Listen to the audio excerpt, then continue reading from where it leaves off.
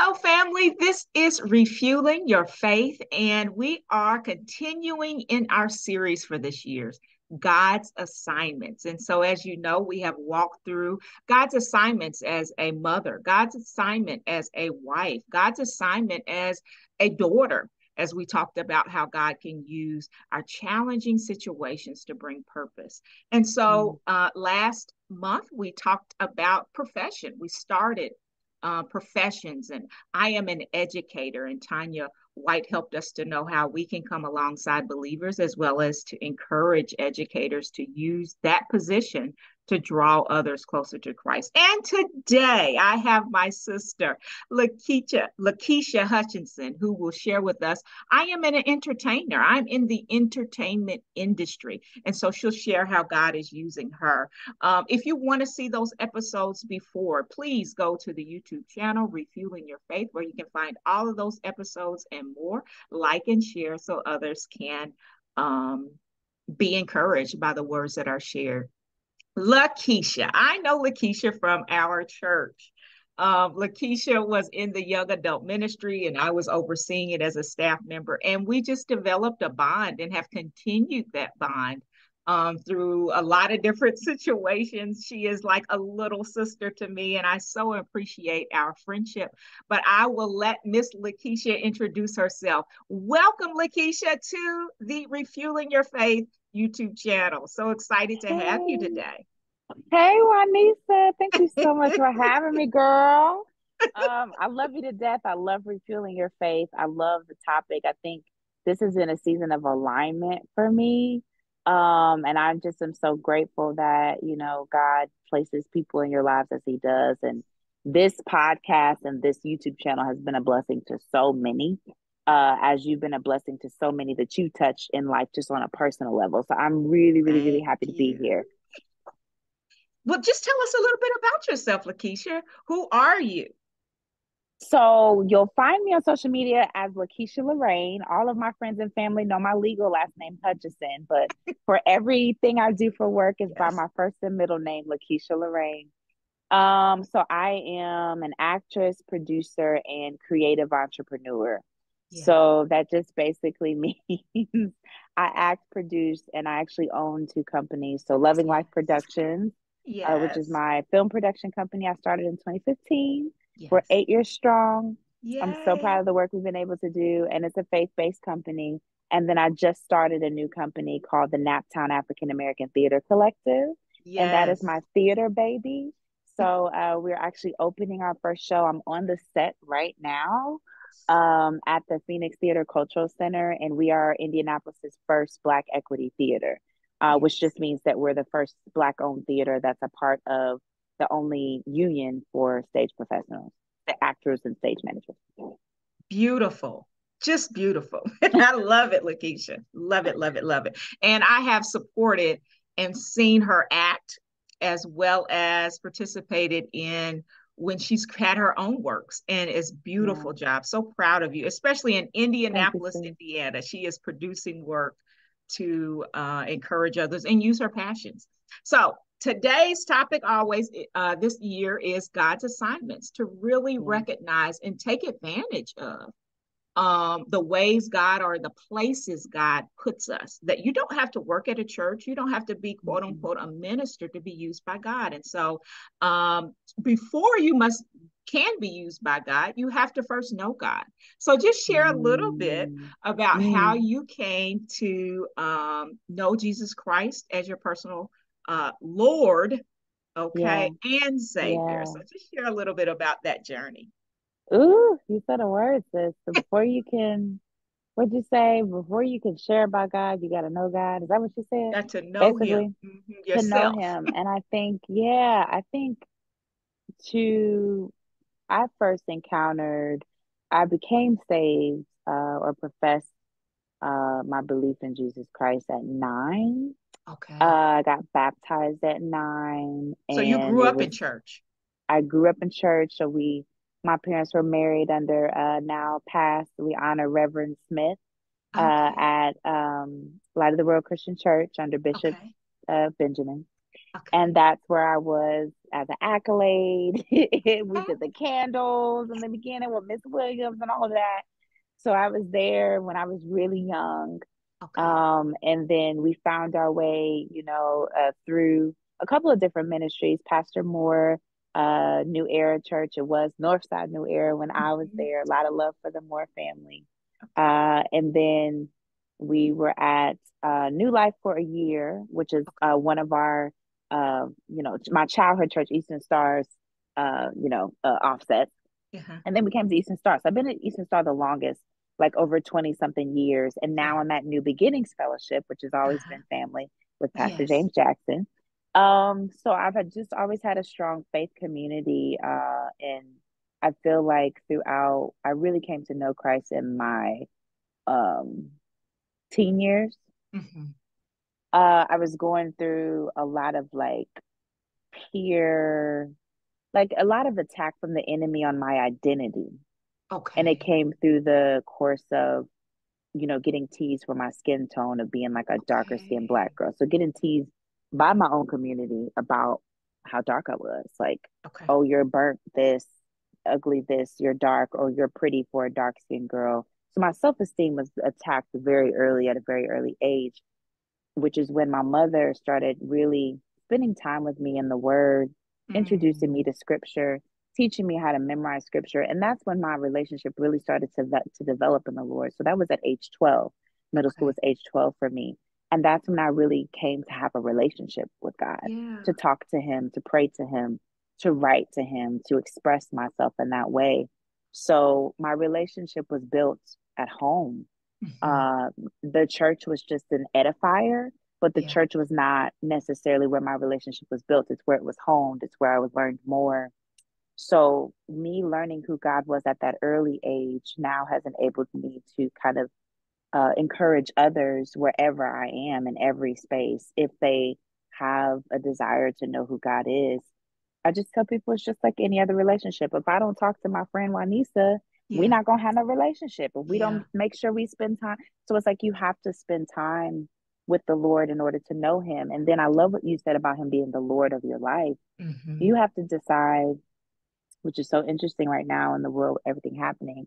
Okay, Hmm. do I want to do stuff Keisha's way? Because Keisha Yeah. way, she might go off on everybody, right? Do I want to do stuff Keisha's way? Or do I want to do it the Lord's way, right? Yeah. And it's like, so I can't be Lord of my life and make decisions that only feel good to me and are not ultimately good for me. I Yeah. have to seek and pray and get counsel and hear from the Holy Spirit to say, God, how do you want me to handle this? What do Yeah. you want me to say? And Yeah. that's how you know whether you want to be Lord of your life or whether you want the Lord to be Lord of your life. Yeah. That's beautiful. And what I find most beautiful about your story, or what I want to highlight, is how influential parents are in a child's relationship with God. I was blessed Mm-hmm. with parents who knew God and lived it Mm-hmm. out the best that they could, obviously, Yeah. and then ensured that I understood what that meant in my life, and then exposed me to programs at the church that would Mm-hmm. solidify it. So just encouraging those parents who are watching Mm-hmm. today that even though children may act like they're not listening or this, that, and the Mm-hmm. other, you still plug and you still take the time to train your child in the Yeah. ways of the Lord, because that's where success comes from.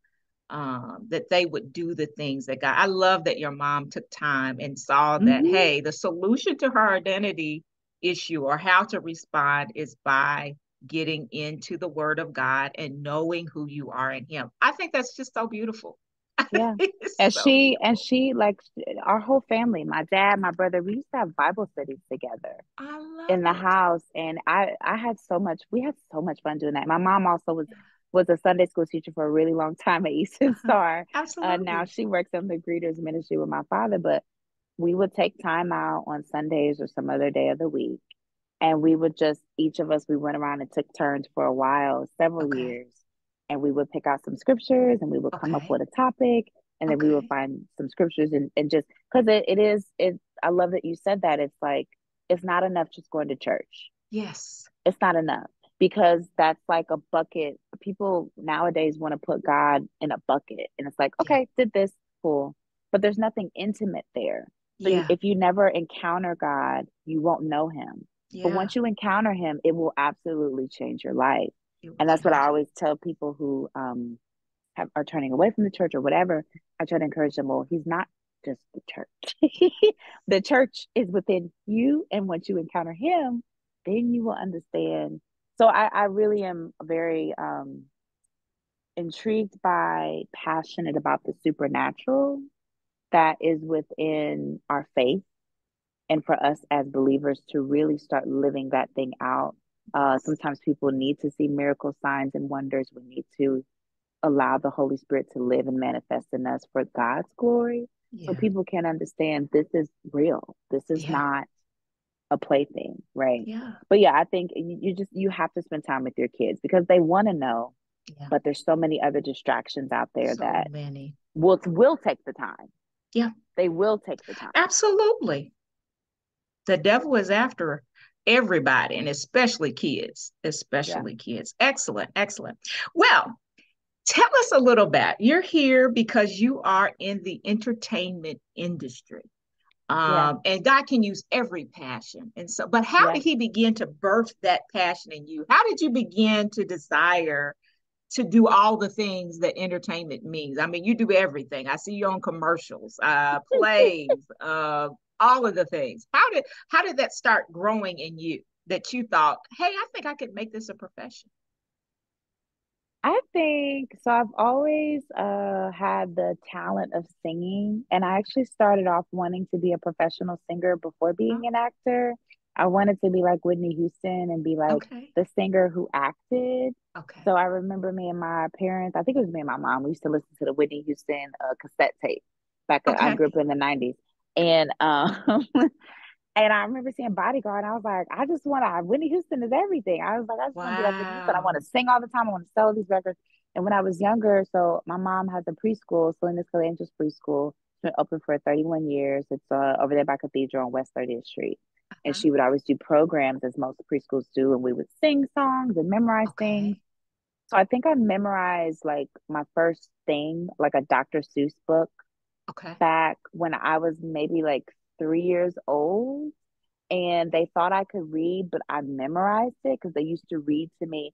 My father reads all the time, Okay. so we will always have books, and I memorized it at a very young age. And my grandpa, who's now gone, but Hmm. he said this girl is reading, and they was like, "Oh, Keisha know how to read." And my mama was like, she started looking, she was like, "She don't know how to read. She just memorized the book." Uh-huh. So that's when they found out I could memorize things at about like 2.5, 3. And Okay. then I started doing the programs at my mom's school, and my mom saw that I enjoyed performing in front of people. So she used to take the kids on field trips to go to like plays and stuff. And we went to Yeah. Beef and Boards to see some play. Okay. And there were some kids on the stage, but none of the kids were kids of color. And my Okay. mom kept looking at all the kids, and she was like, "Where do they get these kids? My daughter can do Yeah. this." So she Uh-huh. went and asked the lady at the front, and she was like, "Yeah, she can audition." And she was like, "Well, does she have a resume?" And she was like, "She's well, how old was I then? It's like 6 or 7." Uh-huh. She's like 7. No, she doesn't Uh-huh. have a resume. But they were like, well, does she sing at church? And my mom was like, yeah. They were like, Uh-huh. does she do programs at school? My mom was like, yeah. So she created this resume for me. I went and Wow. auditioned with like 200 other kids. I was one of 7 kids that was chosen to start doing that show. And we had like 30 something shows. So at the time I was a straight A student, I didn't start making B's or anything until like late in middle school, right before high Okay. school. So I was very academic and very social. Uh-huh. So I could, that was the thing. And actors, actually, people don't know this, they have to be very academic, because what Okay. we do is we're thinking about multiple things at the same time Uh-huh. and emoting spiritually, but we're Uh-huh. thinking before it happens as it's Okay. happening. So I always like to debunk that thing about actors not being smart. Actors are Uh-huh. very intelligent because there's so Okay. much we have to think about simultaneously. It's not Okay. an easy job at all. Okay. So those things were actually key for me in doing my job now. Uh-huh. So after I got the job at Beef and Boards, I used to leave school I got to get out of school early, go practice with the adults, and there were two black talent in the cast at Beef and Boys at the time. Miss Robin, I can't remember her last name, and another gentleman. And I remember Okay. seeing them in between scenes, and I was in scenes with them. And I think that was the first time I realized, because I that was my first paid thing at Okay. 8 years old, at the dinner theater, and it was an equity theater. I didn't know what equity was at the time, but it is an equity theater.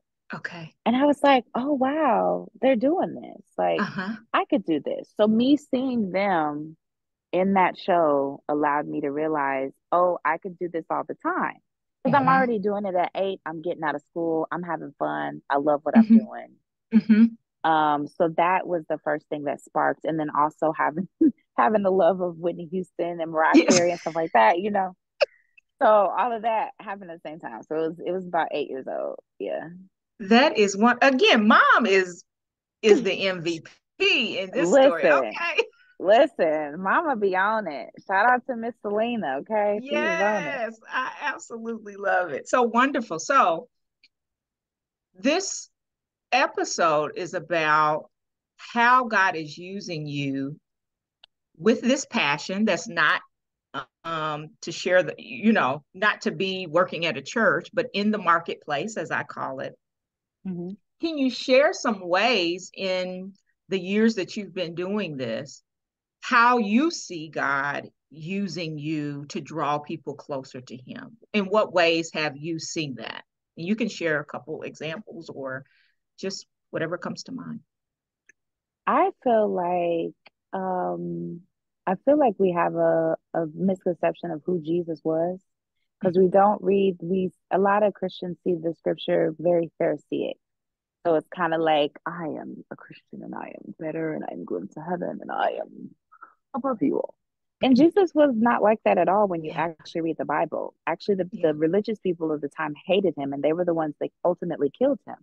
They yeah, were responsible for his death, which was all a part of the plan. But Jesus hung out with everybody. yeah, Okay. He welcomed the prostitute into his yeah, camp, right? So I think for me, it's just kind of like I would much rather be around beautiful people who have Christ attributes and don't know it, hmm, right? May not know how to spell Jesus, but hmm, they are exemplifying the character of Jesus. hmm, So then, with me knowing who God is, as you mentioned before, and not who hmm, he is in like the religious sense, yeah, but who he truly is by reading the word, by spending time with him, by seeing how to bear the fruits of the spirit.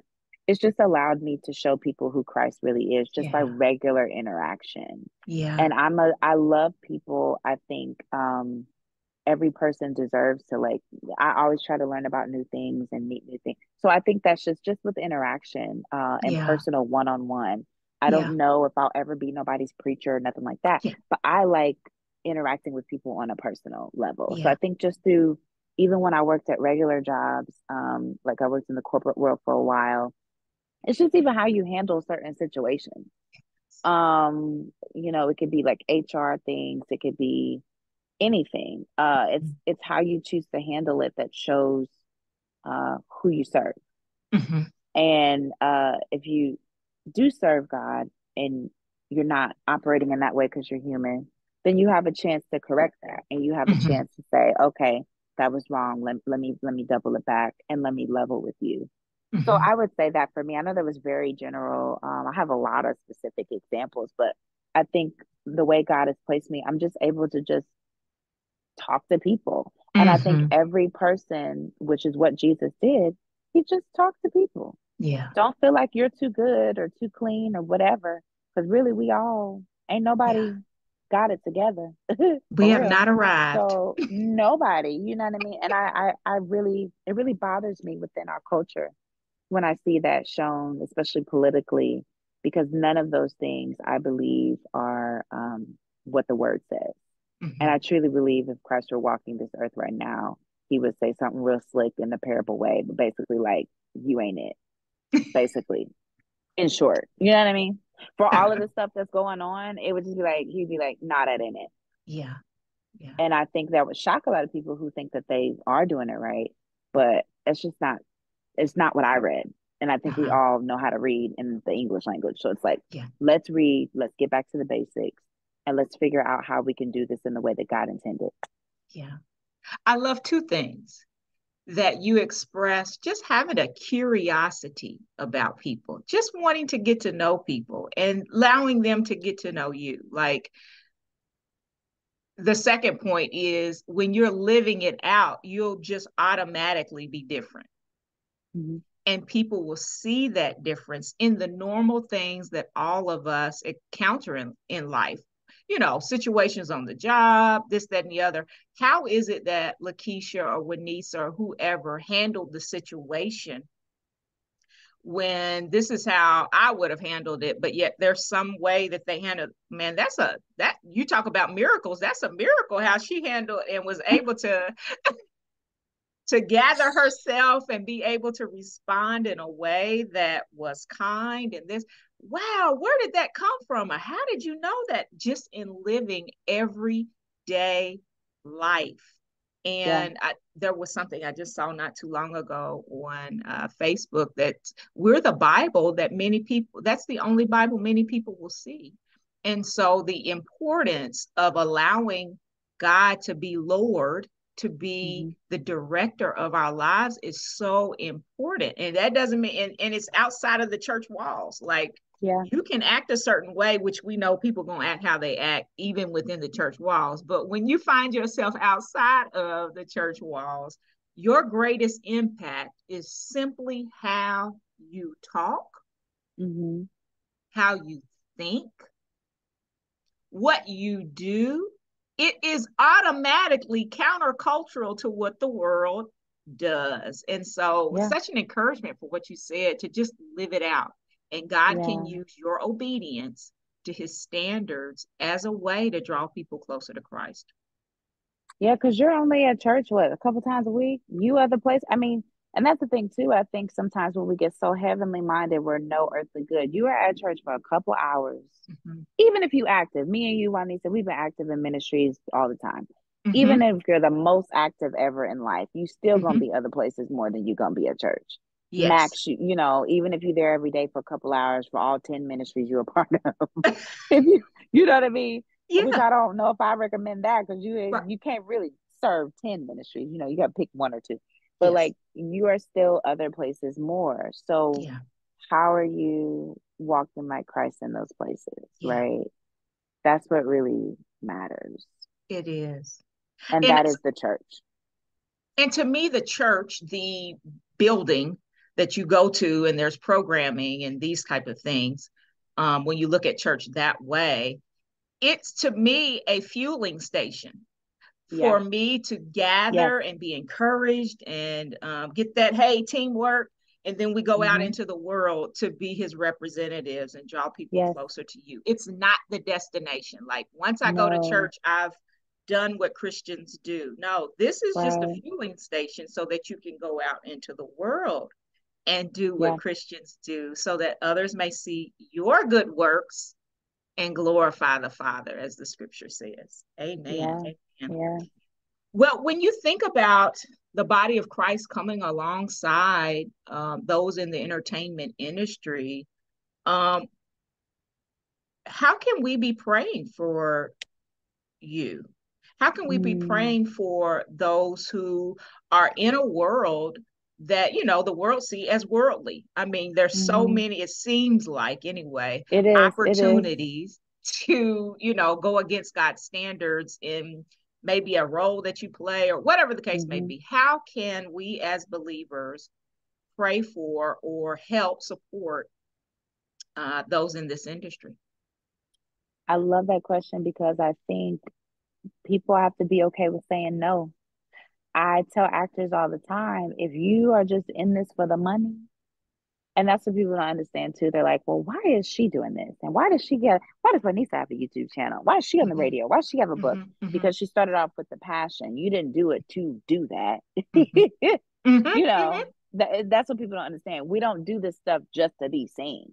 Yeah, We do this because we love it and then things happen. yeah. And I think when you are getting into this business, you really have to ask what is your why. Do you Yeah. really love this as your job?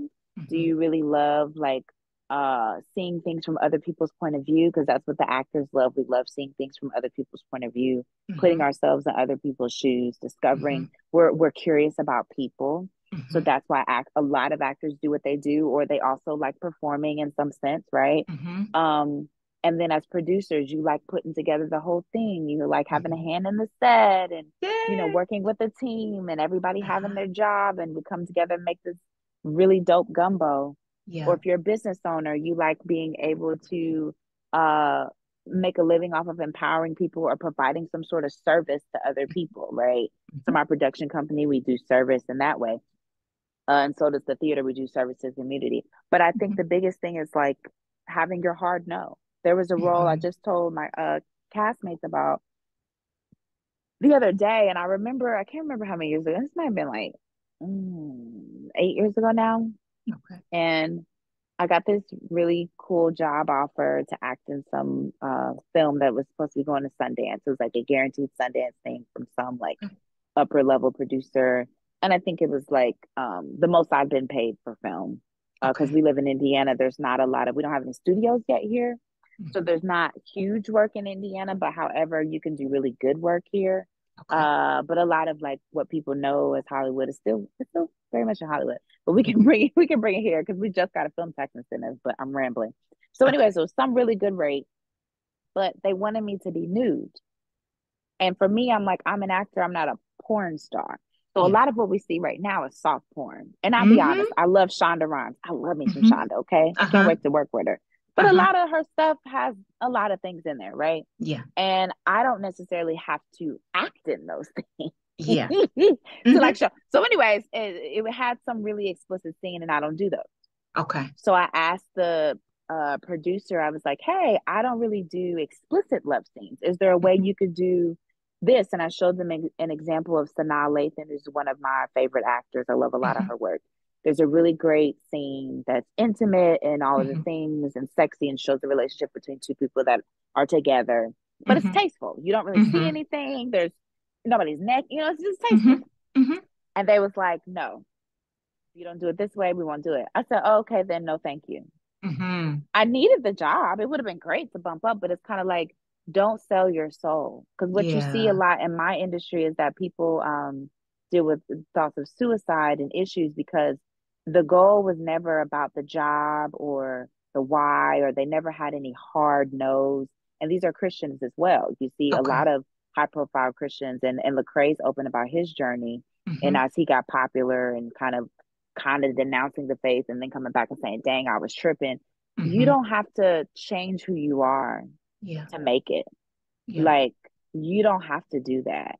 Mm-hmm. God will make a place for you. There are so many believers in this industry. God has connected me with so many believers locally in LA, in New York. We're everywhere. Don't Mm-hmm. let it confuse you. However, it is a very dark industry. Yeah. Everybody's into a whole lot of stuff.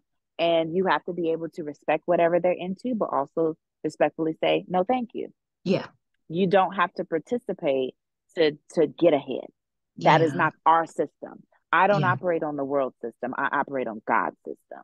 And if Yes. you if you can understand that he runs the universe, Jesus Yeah. does, not the universe. Yeah. Jesus Yes. runs the universe, then Yeah. you're good. Yeah. But I think if you're unclear on that and you are desperate, Yeah. the enemy knows that as well. So then Yeah. you're going to put yourself in a situation that you'll regret. And it's really hard. Once you get up in some stuff, Yeah. it ain't easy to get out, Get right? out. And you will have to be willing to lose everything to get out. And some people just aren't. So that's why we see very unfortunate stories about all of these struggles, right?